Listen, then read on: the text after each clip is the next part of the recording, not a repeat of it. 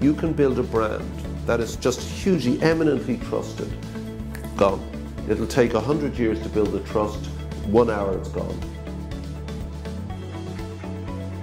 It's when you encounter something that you put your trust in and then it's paid off, the business result is exponential. The only way you can actually measure trust is not by saying, am I trustworthy? It's by actually looking outside and asking other people, are you trustworthy?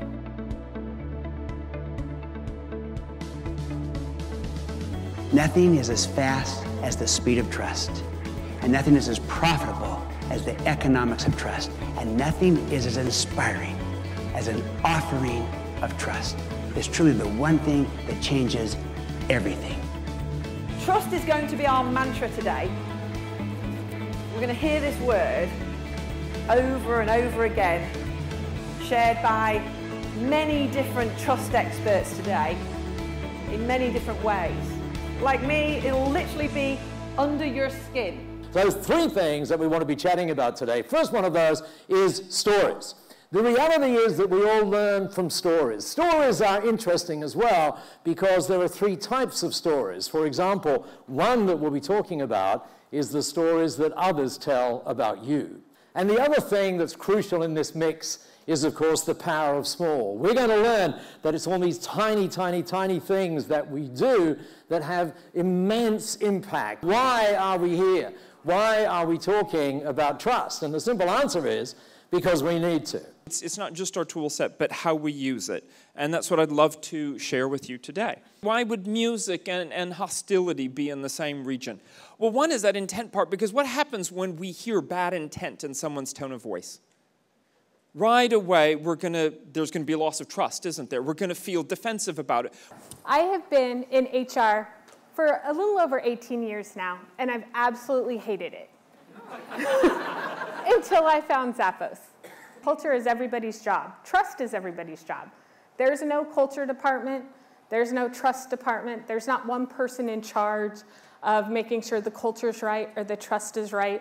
It's everybody's job within the organization. I'm going to be talking about the personality of trust. And it's almost the complement to the culture of trust, because culture is how we're the same, and personality is how we're different. So it's like how we actually reconcile the two together. Most of us are indoctrinated to be focusing at our weakness. Think back to when you were at school. It breaks down to team social responsibility. So you say with the sales team, what's its role? To actually be of value to the entire organization, not just to go make sales. You know, what's the role of the finance team? Not just to count the money, but actually to be of value to everyone. Building trust online. It sounds like you can come to a conference like this, get all the tips, get to learn it. It takes time. It takes a lot of effort. It requires you to be quite transparent. The CEO has to become the Chief Engagement Officer. Absolutely. Because the trust comes from the business leadership. And unless the leader understands the shift of connectivity and the way people are building trust, they won't know how to adapt their products and services and properly digitally transform their organizations. I'm excited to be part of this trust conference, especially the whole idea of the trust movement. Let me highlight three main points, three big ideas that I think you'll find useful to you as a leader, but also to your organization. So by trust, I simply mean confidence. Confidence. In fact, in many languages, trust and confidence are the exact same word. Take the lead. It's the job of the leader to go first. Someone needs to go first. That's what leaders do. Leaders go first. They extend the trust. They're smart about it. It's not a blind trust. I'm not saying be blind about your trust. Now be smart about it. But find ways to lead out and extend trust to others. Why? Because you'll generate the reciprocity. And people respond to it. They'll be inspired by it. They'll rise to the occasion. And you'll help bring about this renaissance of trust. We'll do it together. Yeah, I was trying to get Indians to trust me. What the fuck is that about? So our economy has been taken over by a very smart mathematical formula. It doesn't care about you. And the people who game the system, because you can't actually work the system, the only way is to interrupt and join in and game it. The funds, the quants, the banks. Because when technology met money multiplied by human greed, we collapsed. And I kid you not, We aren't even halfway through this mess.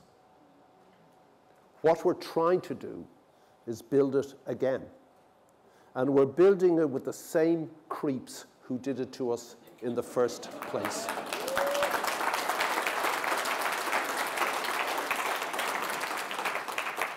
So how can we possibly trust it? How we avoid 39 and 14.